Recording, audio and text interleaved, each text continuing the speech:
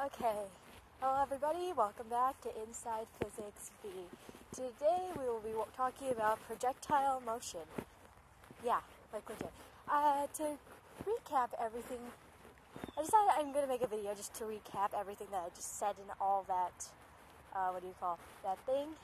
And also it gives me an excuse to videotape me,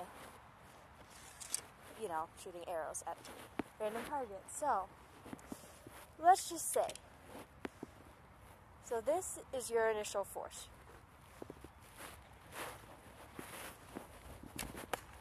Over there, when it flies through the air, the path it takes is to trajectory. And again, with that word, that term that nobody finds, real, the maximum height is what happens when you go right here and when it lands, when its vertical velocity becomes 0. And as you notice, the horizontal velocity stayed constant until its vertical velocity became 0. Even though it's not touching the ground, its vertical velocity is 0 right now. And I don't know, I just feel like shooting arrows like this. But that's basically all I wanted to get out of this.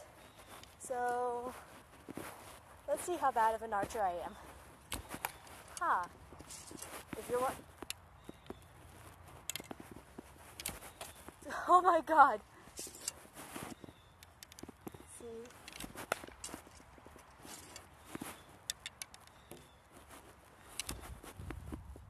This is why you shoot when the grass is short.